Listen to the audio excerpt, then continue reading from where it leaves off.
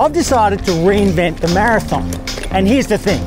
If you run a mile an hour every hour for 24 hours, including 3 miles in the first hour, you can run a very strange marathon in a day. And in between each lap of my perfect mile-long block, I did a whole bunch of jobs and tasks. It's exciting because I have no idea how I'm going to feel in 24 hours, nor what I get done. Here they are written on an old kitchen cabinet. Some of the jobs were things I enjoyed doing, pleasing to my brain and hands, like making a table, while others were tasks I've been meaning to do or putting off for ages. I've been meaning to do that for 2 years. Such as hanging artwork or doing the lawns.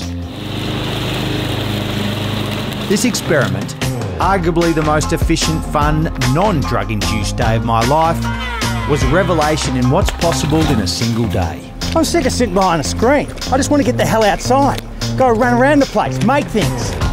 And that's why